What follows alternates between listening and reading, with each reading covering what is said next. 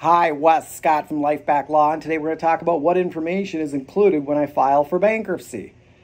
That's a good question. The answer is all of it. Okay. So all the information about your assets, okay, in the world, doesn't matter where they are going to get disclosed.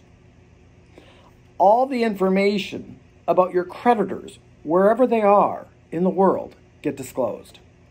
And this is true whether the debt can be wiped out in bankruptcy or not. People get confused by this. They think, well, if I can't wipe out child support, it doesn't get listed. That's not true. It does get listed. Same thing with student loans. They do get listed. Because your creditors, a lot of times, even if they're not dischargeable in bankruptcy, have to comply with federal bankruptcy law as it pertains to collection activity. Okay? And then your income and expenses, your budget gets disclosed, and then certain financial information gets disclosed. Your income for the past several years, your address for the past several years, transfers you might have made in the last several years, business relationships or ownership that you've had in the last 6 years.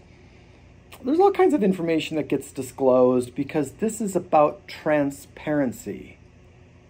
That you, in order to get relief from your debts, must disclose to every one of your creditors your income and expenses, assets and debts. That you have to disclose everything. You have to be transparent so that they can see.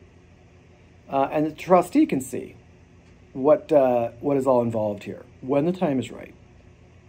When you are ready to get your life back, reach out to Life Back Law. You're going to be so thankful you did.